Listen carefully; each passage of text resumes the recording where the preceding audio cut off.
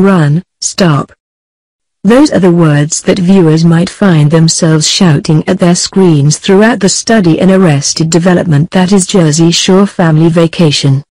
Several members of the Greedo squadron have matured in surprising and satisfying ways, but as Paulie D so eloquently observed, Ronnie Ortiz-Ngro remains the president for life of the IFF, the esteemed MFCT Foundation.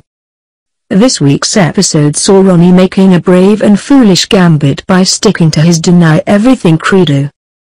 To his credit, we suppose it takes balls to go on TV and admit that the guiding motto of your life is lie all the time.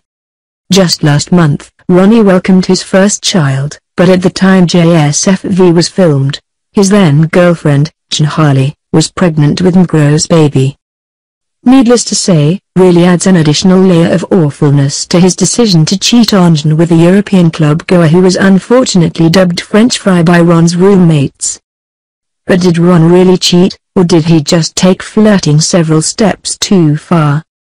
We may never know for sure thanks to that damn automatic door closer. Ron's lies have been more amusing than Paulie's catchphrases this season, which is really saying something, but frankly, it doesn't look good. She's building it all up in her head from videos of me twirling a girl, Ron opined after bizarrely ratting himself out in a conversation with Jen. It's not like the girl was grinding on me or was bent over, he added. When Vinny Guadagnino aptly points out that French fry did, in fact, grind on Ron's junk, the famous Agram Groroid rage rears its ugly head.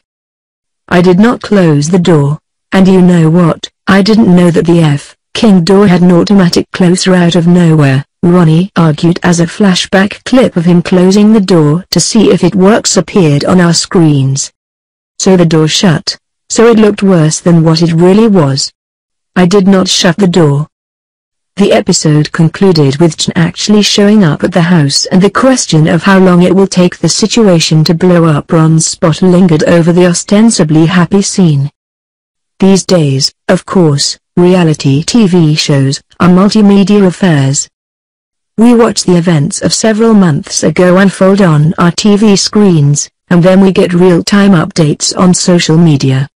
So while last night's episode may have ended with a cliffhanger, we know exactly how the Ronnie Jen situation plays out, in a word, horribly. Just last week, Ronnie called Jen a CM dumpster in a bizarre Instagram rant in which he also accused her of refusing to delete sex tapes she made with her ex. Now, Ronnie is rumored to be dating Sina Marie of Vanderpump Rules, which is likely to result in a bicoastal mess.